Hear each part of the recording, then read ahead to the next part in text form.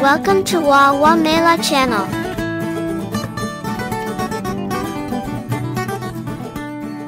Terrance Turtle's new home. On a huge mountain, in a big forest, there was a medium-sized meadow and a small pond. In this small pond lived Terrance, the turtle, and his two best buddies, Sam and Sally Swan. Oh, you may think it odd that a turtle and swans were buddies, really true friends, but I assure you, they were.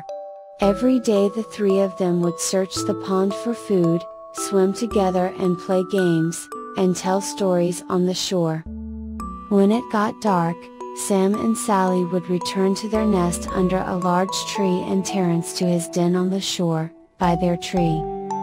One year there was very little rain and the pond began to dry up.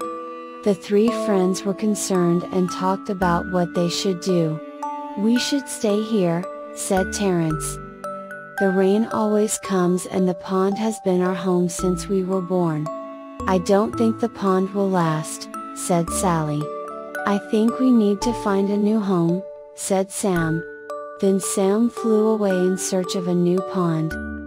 After several days, Sam returned to find the pond almost dry and his friends not doing well at all.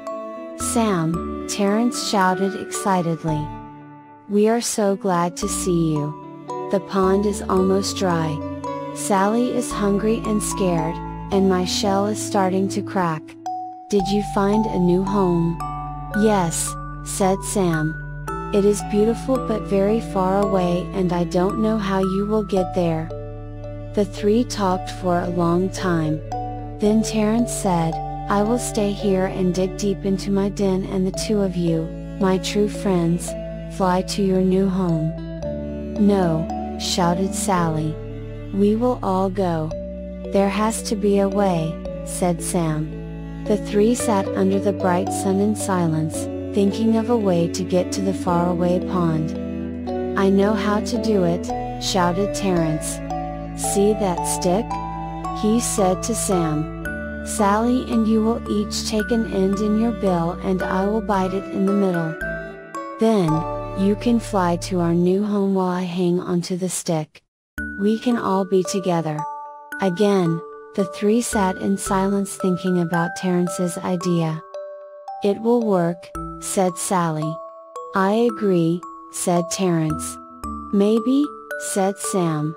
Sam looked at Terrance and Sally for a few minutes and said, "Yes, I think it will work, but none of us can talk or open our mouths, no matter what. Does everyone understand? Does everyone agree?" "Yes," said Sally. "I agree too," said Terrance.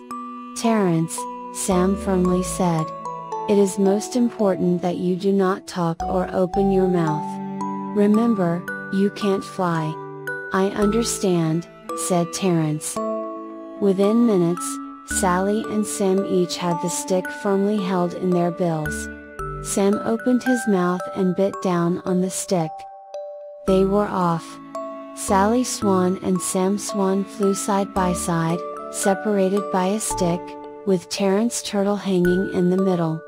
It was a very strange but funny sight.